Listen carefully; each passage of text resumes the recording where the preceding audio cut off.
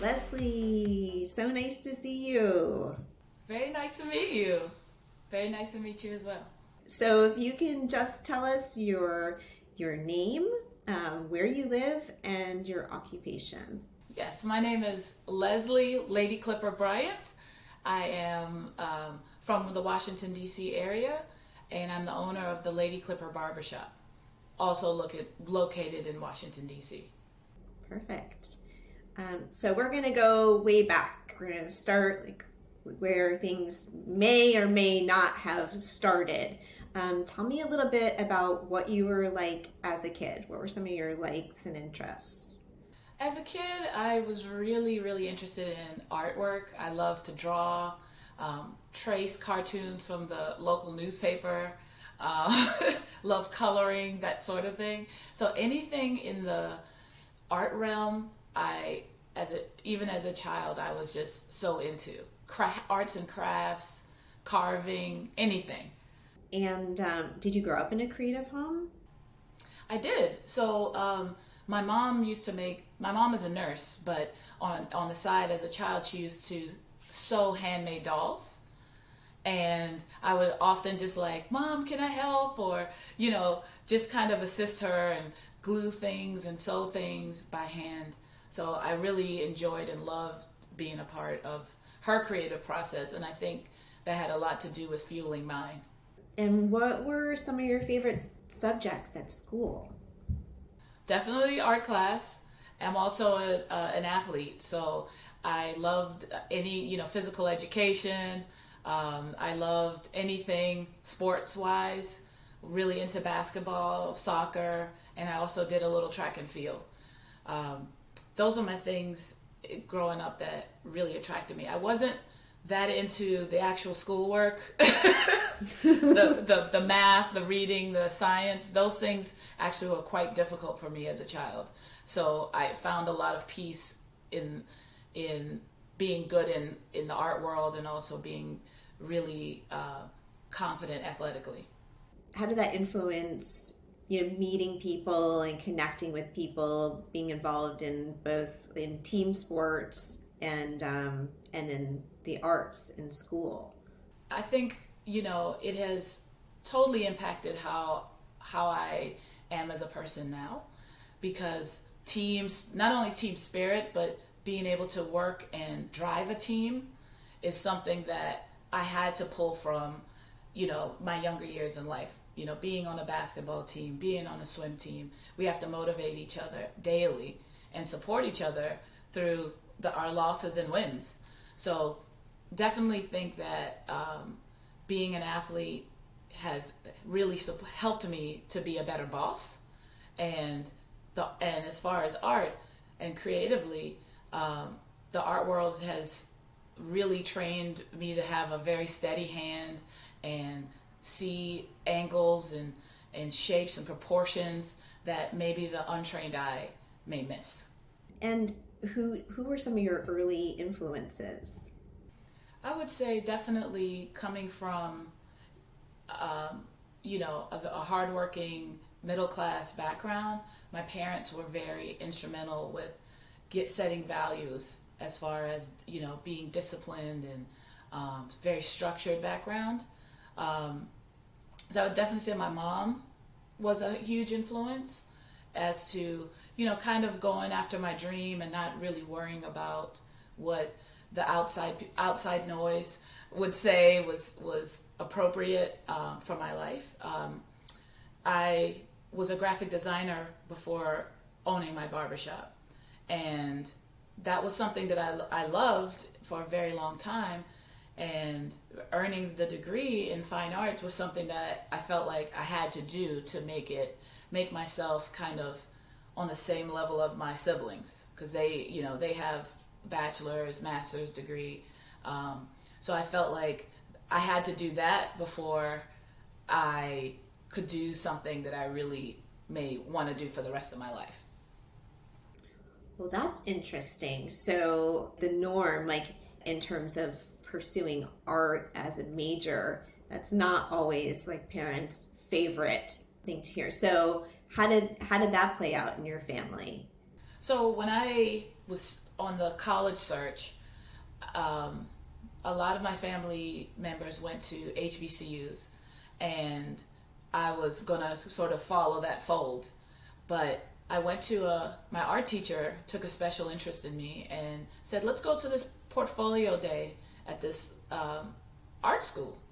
And I had never really thought of studying art in college.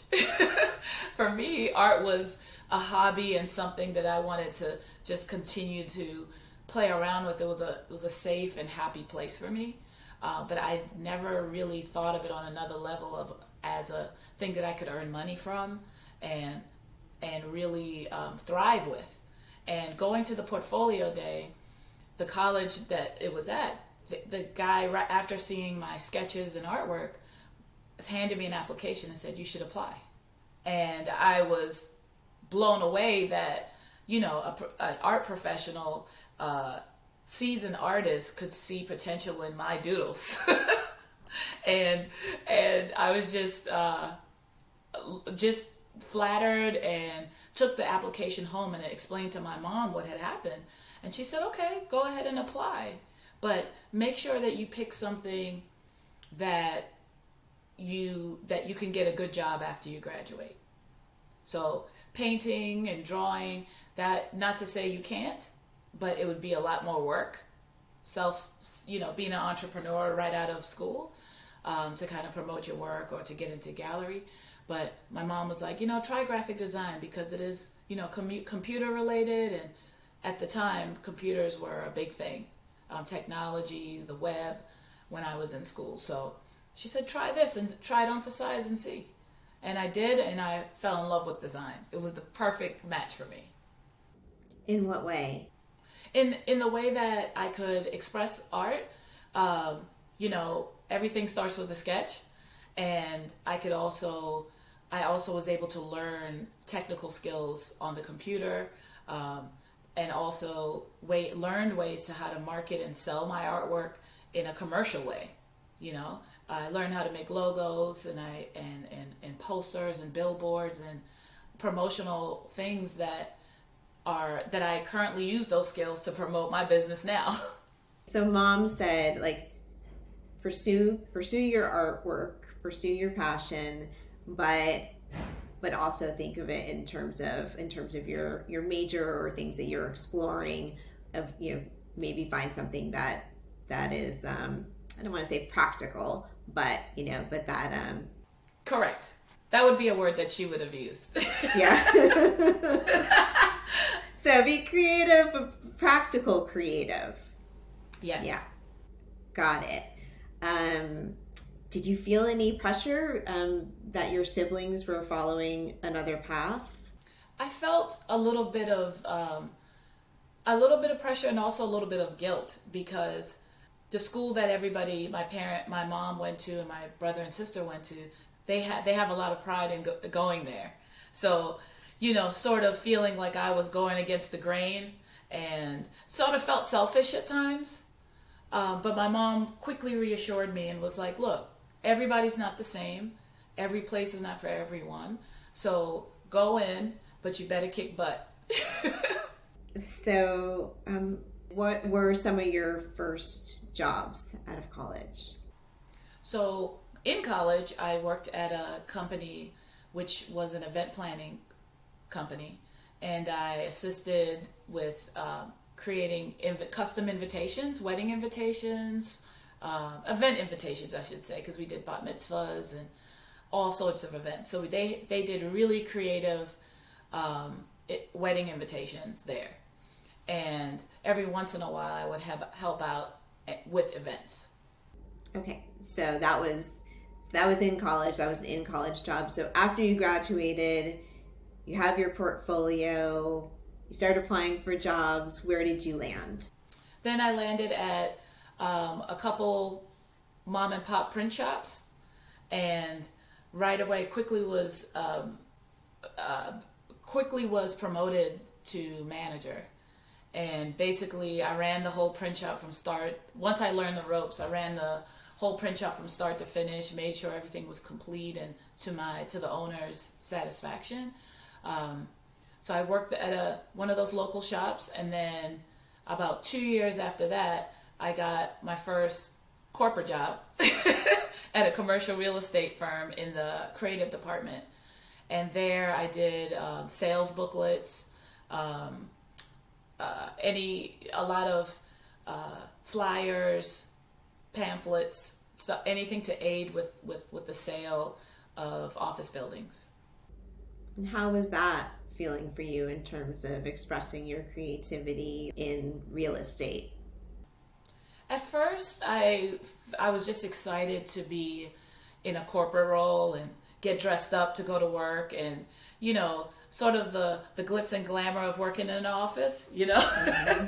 And then when that wore off, yeah. and I was excited to have my own desk and a nice office and feel important, validated as such. And I stayed in that company for about 12 years. And I would say 2 years in, I started to feel sort of caged a little bit creatively. And, every company has their branding guidelines and a system as to the way they do things. And when I would every once in a while try to push the envelope within the guidelines, it wasn't always well received. People were sort of like, don't reinvent the wheel. It's been working. We've been winning business this way. Leave it as it is. So that was at times a little bit tough. Were you pursuing or were you doing any artwork on the side for yourself at that time? So at the time, I would do freelance design work. Here and there, it wasn't consistent work because, when you're working a 9 to 5, sometimes you need those weekends to relax. But yes, I did do some freelance work for companies, and also people in my circle had different events, and I would do their invitations and support that way. So you're at this real estate agency for 12 years. 2 years in, you're already feeling a little stifled. So what happened when you decided to leave? Did you already have a vision for this new business? So actually, that company merged with another company, and they were doing major layoffs. So I was looking at other jobs and trying to find jobs to move on to during this 12-year period, but this company had a great system of paying you well. So that even if you weren't happy, you look at your paycheck on payday and you would stay. So for me, it took the layoff for me to make a shift and to do my own thing. So it was a blessing. It was definitely a blessing for me. Did you always have an interest in hair? So I always had an interest in my hair, and I would say a very minimal interest in actually doing hair. But I love fashion, and I take special pride in my own hair and stuff like that. But I can't say that I had a passion for hair my whole life. No, it was something that just came with time. So you left this company, and then what happened? So left the company, took a month off to kind of gather my mind and come up with a game plan. And with the severance pay, I enrolled in barbering school. And the idea of even going to barbering school came from my barber. So the month off let me back up a little bit. Before when I got laid off, I went to visit my barber. And he was wondering why, how was I here on a middle of the week getting your haircut? I was like, I'm going on vacation for a month. I don't have a job. I got to clear my mind and see where I'm going to land. So he had the great suggestion. He was like, why don't you go to barbering school? You have a great personality. You're artistic, and really you have the ingredients to become a great barber. Right away, a light bulb went off, and I was like, I thought it would be pretty cool, because I didn't at that time I didn't know any female barbers. So I was like, I could actually brand this.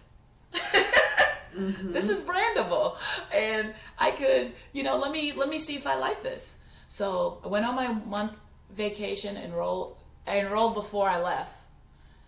Came back and went to the first class. After the first day of class, the teacher in the class said, so, what drives you? Why are you here? Are you already a stylist or something like that? And I thought that was the strangest question, because why out of me, everybody in the class, she would ask me that question. And he was just like, I don't know. You look like you belong here. You look like I could feel something from you. And just that comment, I don't really know what that meant. It took me to the next level. It gave me a boost, because for me it felt like, oh, someone could see something I couldn't see, and really take some interest in me. I'm gonna keep going. And every day I went to class, I got more and more interested in the craft, and also the history of barbering, and would share it with my mom and told her that, did you know that barbers were the first surgeons? And she was like, yes, I did know that, and just kind of sharing my knowledge with her was a lot of fun. So as you're taking this, how long was this barber school program? About 1.5 years. Oh wow. Okay. Yeah. So it's a lot. It was a hard year financially for me. So do you learn about how to style, and also is there the history of being a barber or barbering? Yes. Okay. Yes. So you learn about the history. You also learn about bacteriology. There's a little bit of anatomy, because we're dealing with not only hair, but we're dealing with skin, because we're in your scalp. We also shave.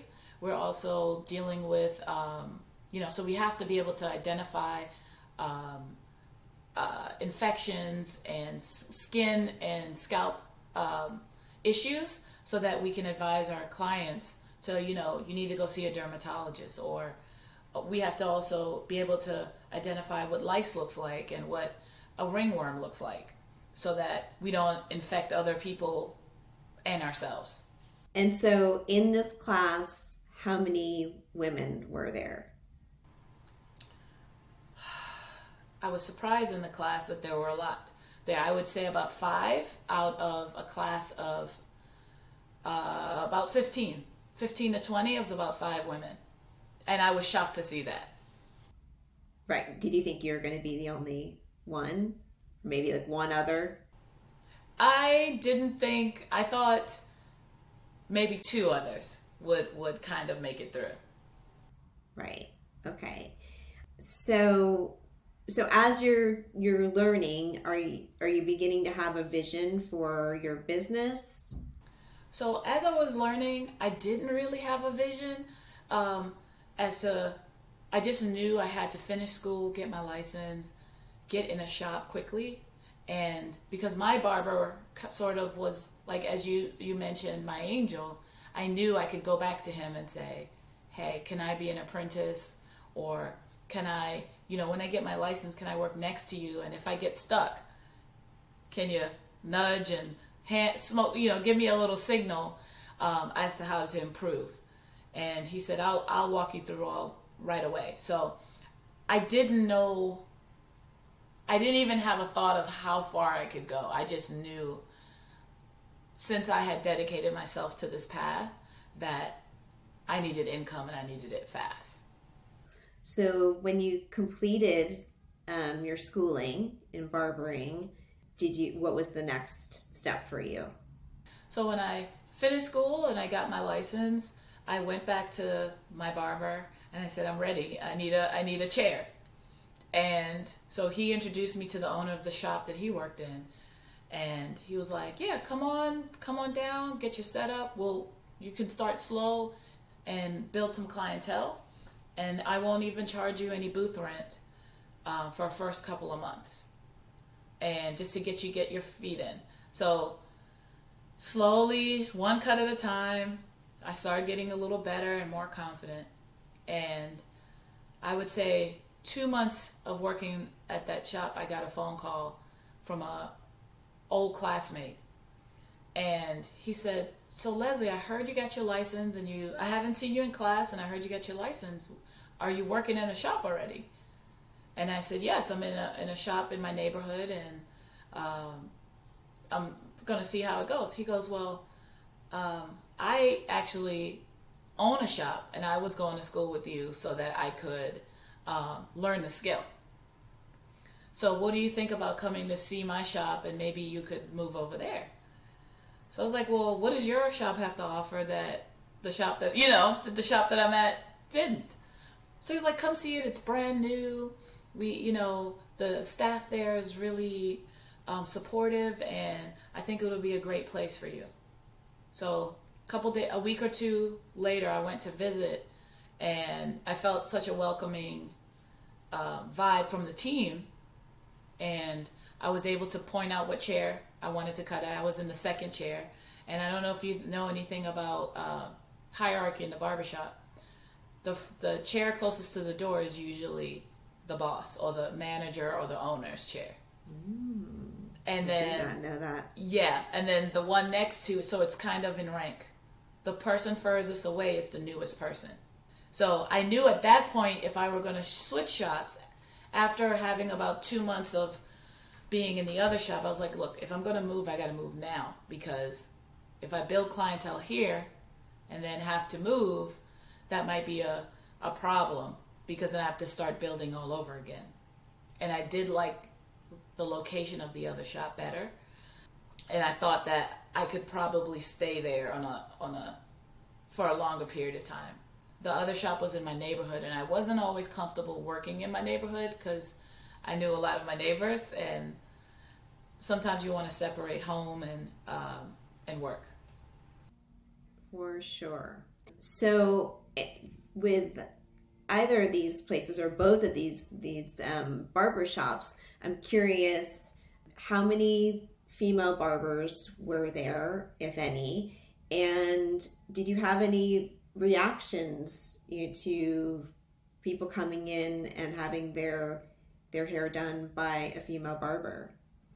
So both shops, I was the only female barber, and I definitely got a lot of heat, especially the first year in the new shop. In both shops, actually, I got a lot of heat. People asking me, "So are you learning? Like, do you know how to cut?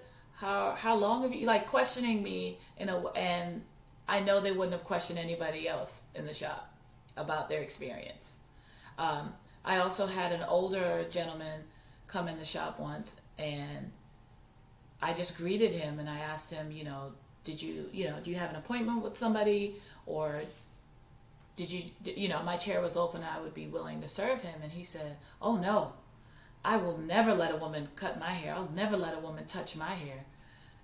And I was like, "Okay, that's fine." And he kept going, and I'm like, "Sir, it's okay." I'm not begging you. I was just trying to help you, it's not a privilege for me. It's, so yeah, I got a lot of that, or clients coming in asking the barbers to my left or my right, "Can she cut?" Not really caring if that was an insult to me. Mm-hmm. Did you anticipate that, or was it surprising? I didn't anticipate people being so rude, just outwardly rude about asking about my skill.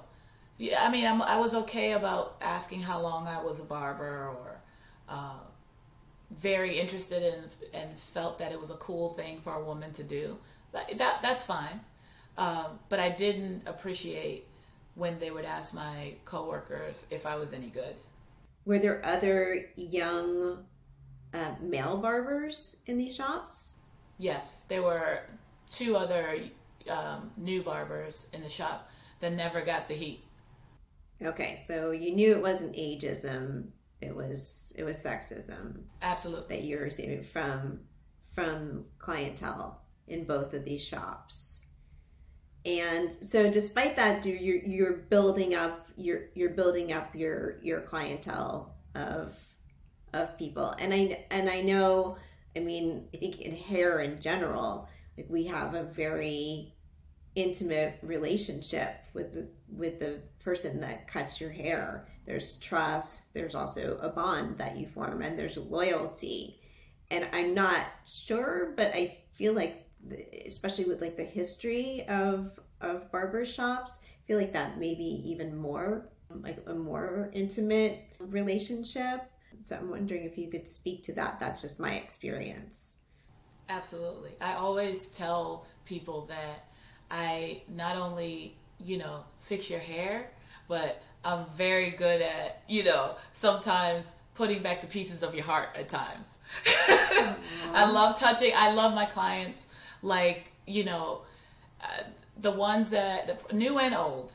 I just love hearing stories. I have had clients come in crying, or have a story to tell, or going through breakups, and I pride myself in having something positive or something to cheer them up with, and I think they look forward to that. And also as a barber, it's very important, or a hairstylist, very important to know when to say nothing, and kind of read the body language of your client. It's kind of the same as like an Uber driver. Mm-hmm. People select those silent rides because sometimes they don't want to talk, or they have other things on their mind and they're coming to relax. So to read your client, and sometimes I'll ask, even if it's a client that I always talk to, and I'm like, are you in the mood to chit-chat today? Or are we, is our mind in other places? So it's really a part of customer service, is sort of catering conversation and, knowing when to pull back sometimes. Right. So active listening, and then also just knowing when there doesn't need to be a conversation. Or advice, knowing when your advice is not, welcome. Some people just want you to listen. And sometimes you ask that, do you just want me to listen, or do you want my feedback? Right. Where does that seems like maybe it's innate, like where does that part of your personality come from? I think being a youngest child and coming from a family where a lot of people have a lot to say about how you should live your life, and how, what's the right thing, what's the wrong thing. I've been particularly sensitive not to put that on other people, not to, a lot of times people, you give people information and they give you their opinion, and it's like, no, I'm just sharing. I'm not asking for your opinion. And so a little bit, I think it's just kind of my family history, cultural history. Everybody has advice, even if I'm just sharing something. And I really don't, at times I don't appreciate it. So I just try to tune into that. Right. And how many siblings do you have? I have 2 older siblings, a male in the middle and a female first. And we're all 4 years apart. Wow. Yeah. Okay. Got it. When was the first seed planted for your own business? So after working in the shop, the second shop, the owner slowly was raising my booth rent. And I was like, I just started making comfortable money, and every time I make more money, he sees me doing really well, he raises the rent. So it's, I could never get past a certain amount of income. And I was like, I might need to figure out another stream of income, or do I become a traveling barber? I thought of all sorts of ways of making extra money. And one day, just sort of doing some reflection, I thought, I can either, let me approach him and see if he needs support, because there were some things in his shop that I felt like needed improvement. The way he ran the shop, there were some things that he did that I was like, I wasn't a fan of, But so I try to work with him to see if these were things he needed help with, and he wasn't that interested. So I said, maybe I can do this on my own. Maybe I can get one of those salon suites and not only have control of the decor, but I can also have a very private, intimate space for my clients to come. And after doing research there, I realized, I'm like, why am I thinking small? Let me open a shop with the potential of having other people working with me. So then I not only have my income, but I get some of the commission from them. So basically doing what he's doing. If I'm unhappy with what I'm taking home, I can play the game too. So did you reach out to any small business development centers or mentors to help you build this business? So no, yes and no. So I had my mom's old hairstylist, has her own shop. She's very successful. She's been successful for a long time. So I did chat with her about the idea of opening my own shop, and she had me over for lunch one day and really kind of put some sense into my head and explained to me like the pros and cons of having your own space and the responsibilities, and gave me some creative ideas. So from there, I took it upon myself to say, okay, let's see what property costs, like to either buy or lease. I did that type of research, and I also connected with a Chamber of Commerce, and they had a mentorship program where you could get a mentor that had previously had a business, either the business is out of business or it's still going, that could kind of help you get started. And I met this wonderful lady there who helped me from picking out colors on the walls to to helping me sort of plan out and budget, like what do I need every month to put aside to pay this type of rent, how many employees will I eventually need, and what I need to charge. So she really kind of held my hand a lot to kind of give me to do the math for me. And okay, so you're gathering all this information. So before the paint swatches happened, how did you find your location, and did you bootstrap your business, or what did you do in terms of like launching financially? So yeah, definitely bootstrap. I started my business with $5,000, and of course I was working 12 to 15 hours a day. So $5,000 in the savings, but that was a rolling 5,000 because I was still paying bills and living off of that as I was putting it in. So, and how did you find your location? So the location, another angel.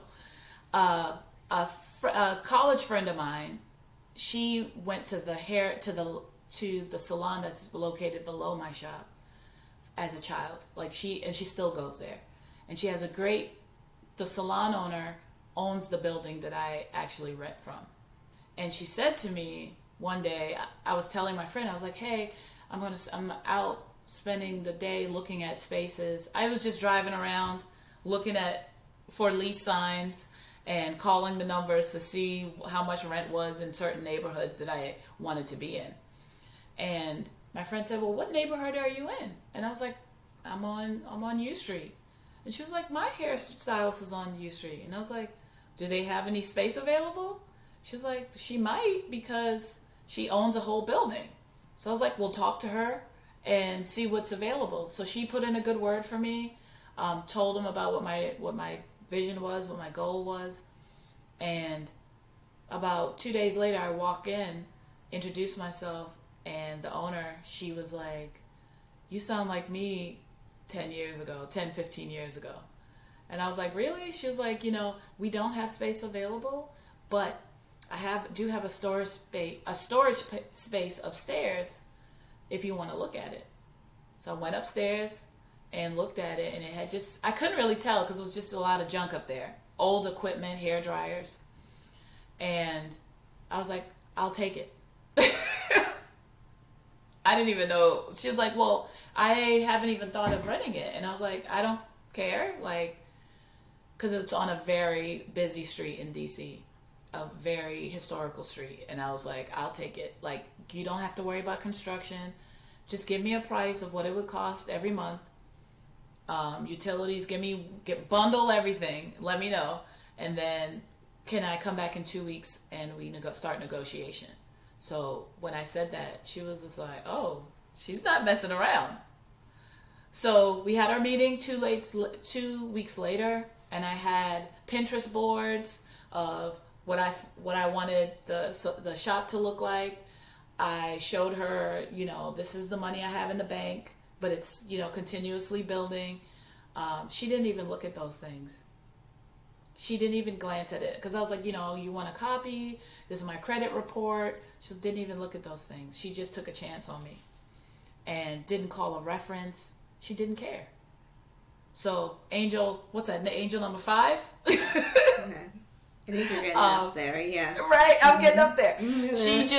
She just really took a chance on me, and she said, this is the rent that we want.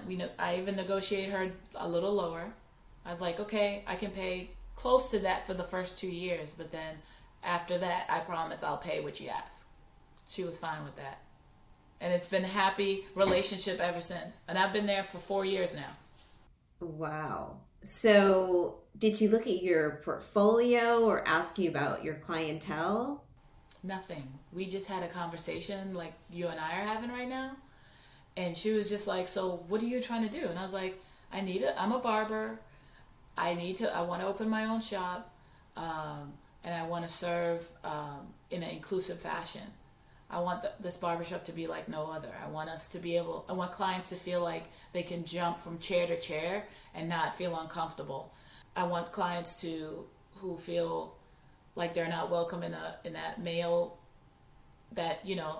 man cave of a barbershop. I want them to feel that they're welcome in mine. And my vision is just, I'm going to start with me and I'll slowly build out. But really, inclusivity is a huge thing for me. One of the reasons I love hearing your story and stories of other successful businesswomen that have taken a chance and followed their vision is women are great connectors. We have that innate ability and an instinct to connect and to ask for help and ask for support.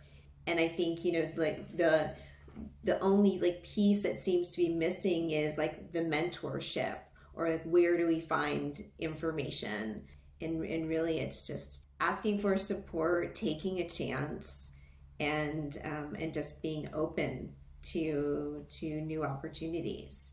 I was wondering, you mentioned that the rent was going up on your chair, so there was no way for you to move forward. But I was wondering if the men coming into the shop that didn't want you to cut didn't want you to work on their hair, if that factored in to you leaving as well.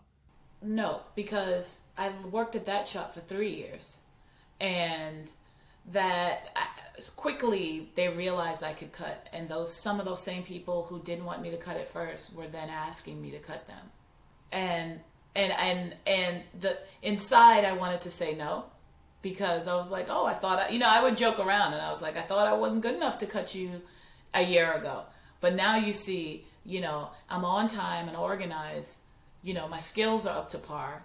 Now you want me because your barber is not as professional or doesn't run his business the way I do.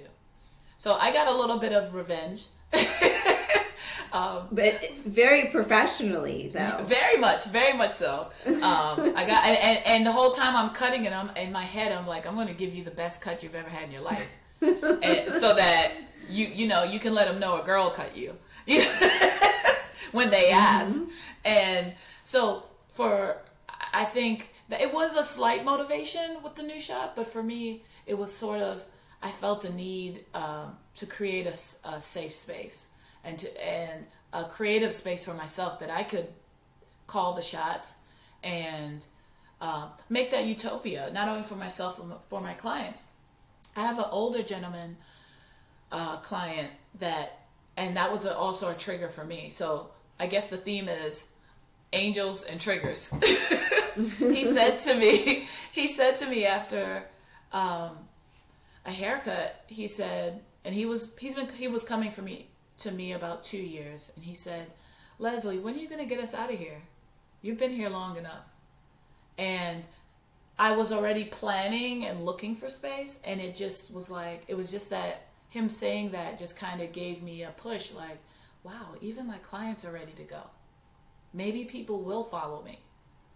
And in that instant, I started collecting emails, phone numbers. From that, I changed from, handwriting my appointments to online system so that I could track my clients. So I did that for about 6 to 9 months to collect as much data as possible. And by the time my shop was open, I was able to calculate that 80% of my clients from one shop came to in the first 2 months came to the new shop. I was floored. So like tracking your progress is also something that I did, I have learned to appreciate. So, you mentioned this, but the Lady Clipper is an all-inclusive, women-owned barbershop and operated as well. So how did you find the women that now are barbers in your shop? So my staff, they all came out of school. They all came out of barbering school, and I have a special connection with one of the owners of the barbering school, and I would call him and say, hey, I need a barber. I need a barber with a great attitude that's ready to work and can listen to who's ready to blossom under my instruction. And I was like, only send me the best. And he sent me my first barber, Jo. She had just graduated, just had her license, and we had a great first interview. And at first I did not plan for the Lady Clipper Barbershop to be for all women, like all the barbers to be women.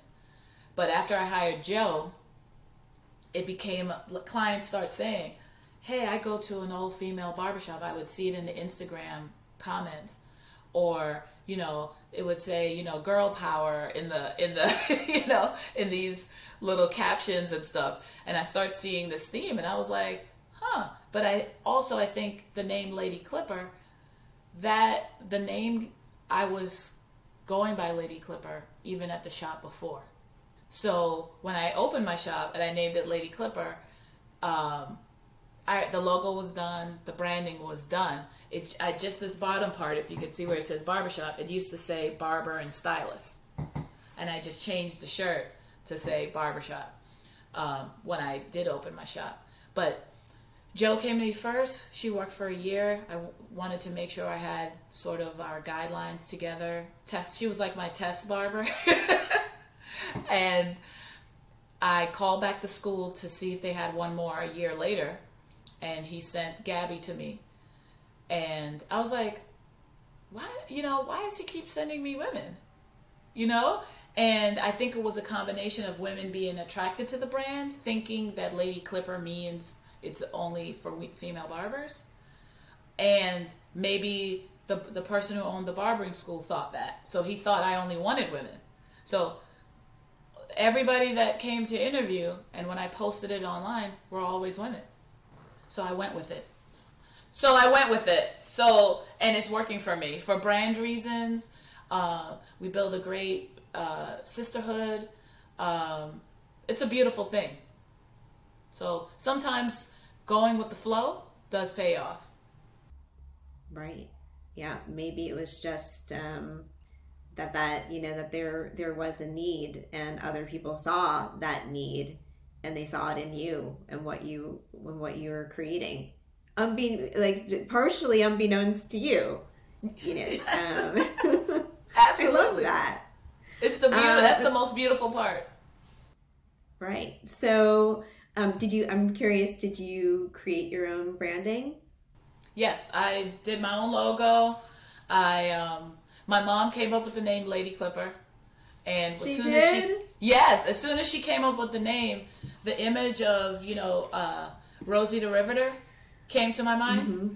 And I'm like, I'm gonna be Lesley the Riveter, I'm gonna be, I'm gonna use the whole theme and recreate it and make it my own, and put my own, as it is, my own stamp on it. So tell me a little bit about that. So you mentioned, and I didn't ask you anything else about the paint swatches. So what did you want this space to look like? It seems like you did have a vision for the space. So I knew that the space, I wanted to be super clean, almost like you're going to a doctor's office, like not plain Jane or anything, but super clean. I wanted people to walk in and feel like they were, sometimes neighborhood barbershops can be a little bit grimy and a lot of junk around, and because it's been around for a while, and so a lot of trinkets on the countertops, like that stuff would bother me. So I knew I wanted it to have a very clean and sleek look. So most of my walls are sort of in a light gray color, trimmed in white, and then our chairs are all red. So if you can imagine how the red pops as you walk up the steps, and then I also chose to make the walls light gray because we also have an art gallery that we feature local artists, their artwork, and we switch that out every other month.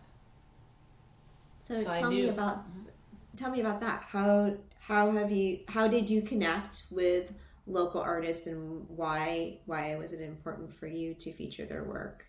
So it was very important for me to feature artists at my shop because me also as an artist, exposure is important, and because I was blessed to be successful in my space, I want to give other fine artists a chance to have exposure. And where else do you get the level of traffic on a regular basis outside of an art gallery than in a barbershop, a salon? People are always in and out, and I sell a lot of art. So it was also an economical thing. When I moved into my space, I had all these blank gray walls, and I'm like, I need some art. And I need it to rotate because I get very bored with the same things all the time. So how can we keep the space alive and fresh, support another entrepreneur, and helping them to sell their work was like the best way for me to help myself and also help someone else. That's great. So you rotate it, you said, on a monthly basis. And how I advertise for it is I put one Instagram flyer out, and ever since then, the artist before refers another artist, and it's just been rolling since then. I don't do a whole lot of searching for people. People have now been spreading the word to help their, fellow artists get it recognition. Grassroots marketing is still alive and well, even in the age of social media. I love that. What would you say to girls who feel like they don't fit in, or even to adults that are afraid to pursue their passion? Fitting in is something I would say for someone who doesn't feel like they fit in or afraid to pursue their passion.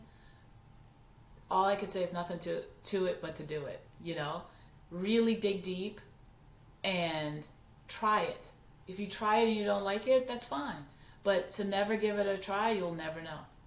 And that's, to me, a huge mistake and regret, Also, you don't feel like you fit in. Sometimes that's where your strength is. Your strength really lies in what makes you different and what makes you unique. You just have to tap in and ask, like you said, ask for help and support. That's great. Just in general, it sounds like your mom was so supportive and still is supportive. She's helping you out with your name, and I'm sure that she's in the shop, and so I just That's just what I envision. But how can parents help their kids, pursue their passion or pursue just exploring what they may want to do? I would say really listen to the things that your children say that they enjoy.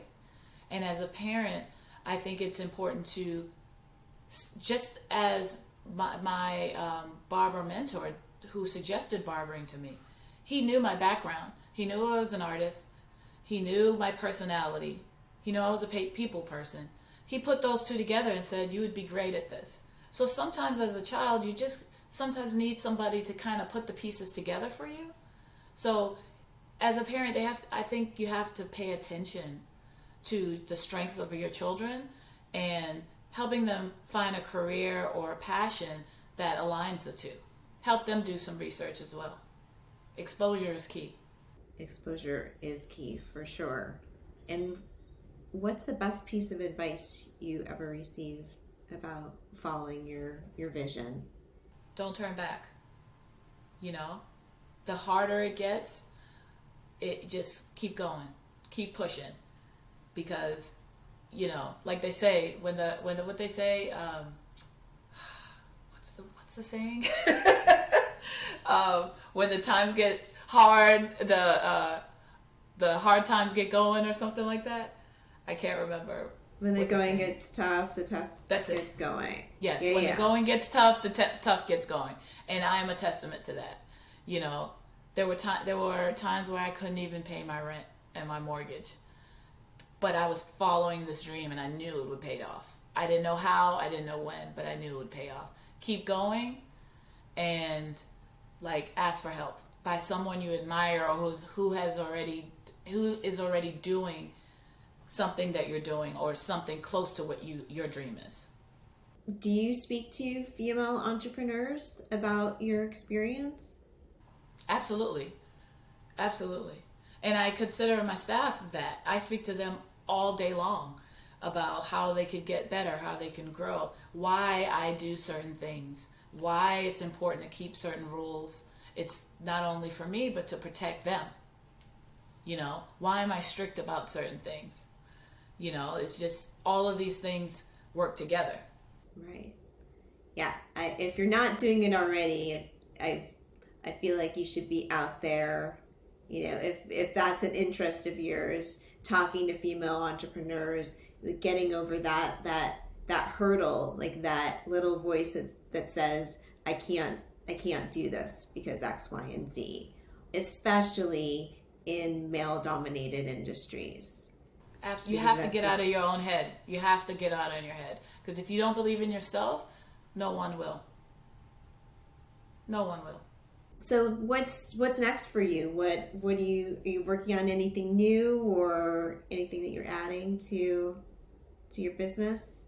So recently added, she's including me, a 5th barber. So we're growing, continuously growing.